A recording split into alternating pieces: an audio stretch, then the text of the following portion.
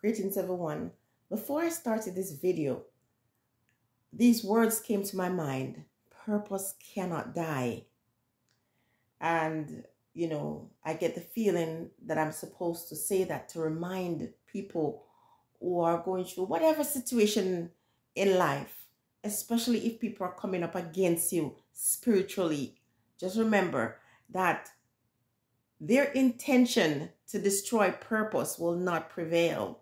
But at the same time, we can't live in denial.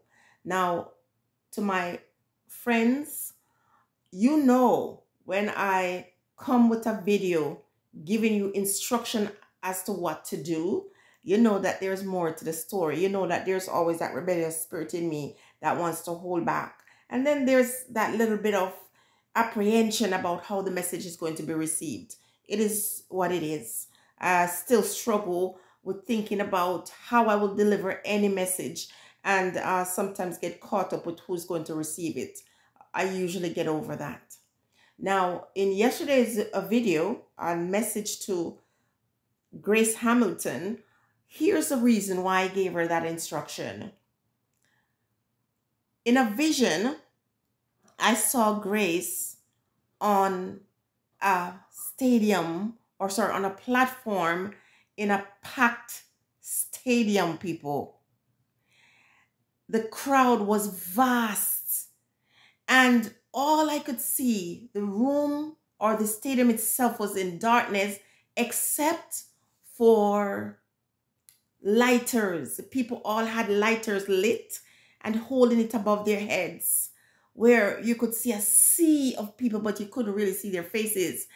And on the stage, Grace Hamilton was performing, but she was moving across the stage like a spirit. Her feet didn't touch the ground. She was just floating, and she was wearing white from top to bottom. And as she stood there performing for the crowd, they were roaring, they were screaming. They were so receptive towards her. She held them. They were mesmerized by her and the lighter flickering on and off. Then all of a sudden, this floodlight came on her and she was illuminated. This is a vision. And I'm choosing not to do any interpretation of that vision right now. But I want to say to her, if you know me, Gracie, you know I might come across as enough as I've been accused. But let me tell you something. I am far from that.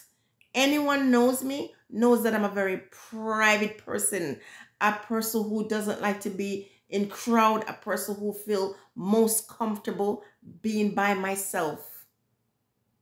Therefore, I would never come here to say these things to seek attention, because that's not who I am. This dream is very significant and it have a dual meaning. But as I was about to begin, the voice said, purpose cannot die. And so I want to say, please understand the power of words. When you open your mouth and you speak, the words ascend. They don't fall to the ground. Okay? Now, in alchemy, we are told, as things exist above, it exists below. And people understand the power that they hold. Some people understand, especially people who delve in magic and understand the things of the underworld. They know the power of speaking. Casting spell is words. Okay? Breaking down strongholds is words. Whatever you do to create, the reality you want, it's words. That's why in the Bible it says, in the beginning God created the heavens and the earth, and the word was without form and void, and darkness was upon the face of the earth. And God said, and in the evening and the morning was the first day. God said. So it's your words ascending into the heavens, and as is the intention, comes down the reality.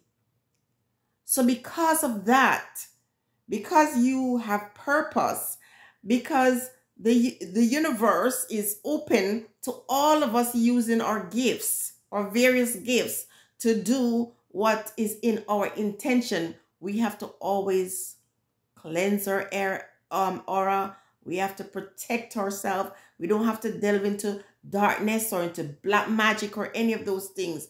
You pray, and you're a praying woman. So even though they see you on stage opening your legs and doing all kinds of stuff, because you're saying, I'm doing this for my children. But listen, the time is now. And, God has big plans for you. But you have a lot of enemies. Not just people who say, I don't like you. Because as they say, I don't like you, they're opening their mouth and they're saying horrible things that will manifest in the realms of the spirit. This is why you have to protect yourself by going into that 7-day fast.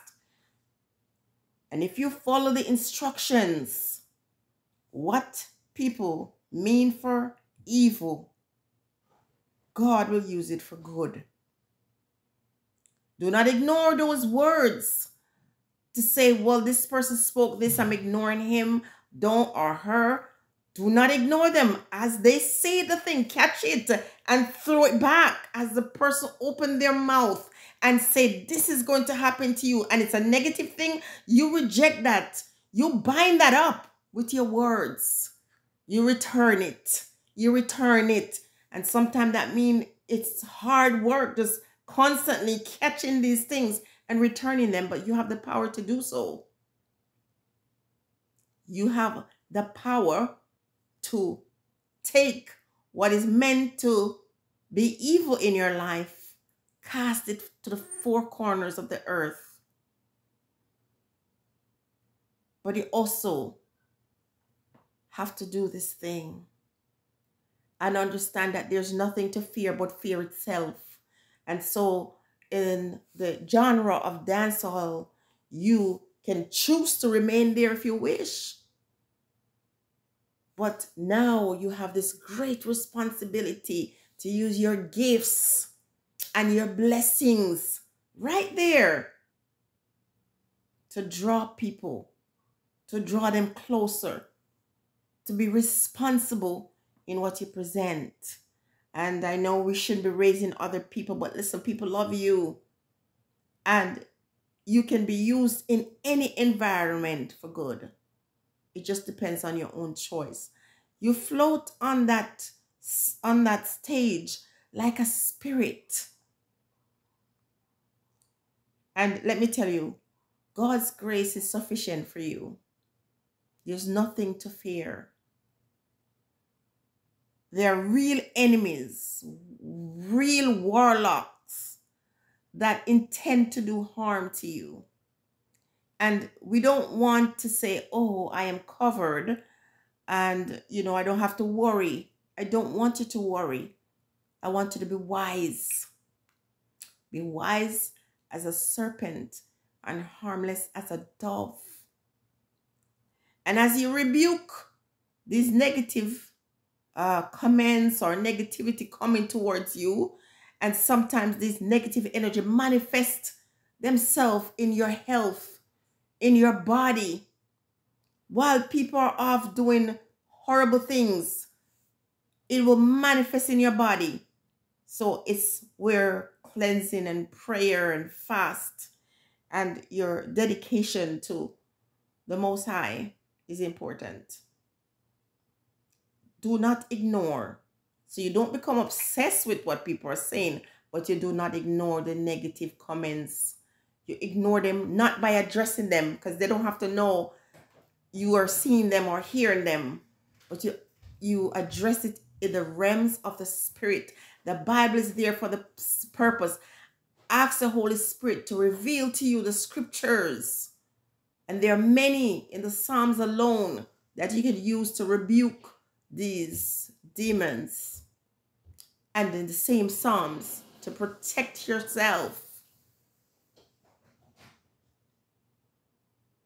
Protect your energy, protect your children. Surround yourself with positive people. Surround yourself with prayer warriors. Surround yourself with people who are gifted with prophetic word, gifted with discernment. Create a new team around yourself. It is essential so that as you go even through medical processes, you pray that the hand of the persons who touch you are healing. Stay blessed.